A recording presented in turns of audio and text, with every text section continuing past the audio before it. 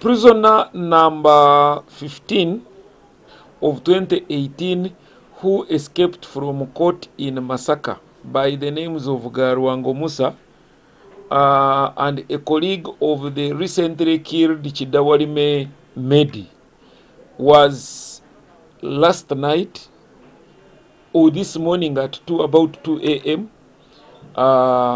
Netted and captured from Rwashamiire Ntungamo, that is after Mbarara, where it is believed he was with the grandmother and I think a girlfriend within. There was a scuffle before the arrest, and in the process he had 5 bullet wounds, and a pistol was recovered with him.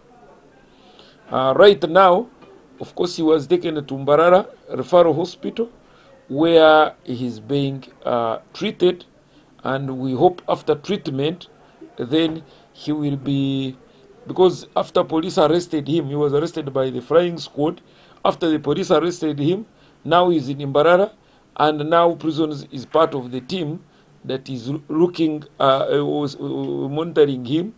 As soon as he recovers, because he's an ex-prisoner, he will be taken over, and then we shall produce him before police because he has a number of charges. He has the charge of escape. Actually, even after escaping from court, a number of robberies and murders have taken place, which are also attributed to him, including this last one, where Kiddawalime was killed because they had already taken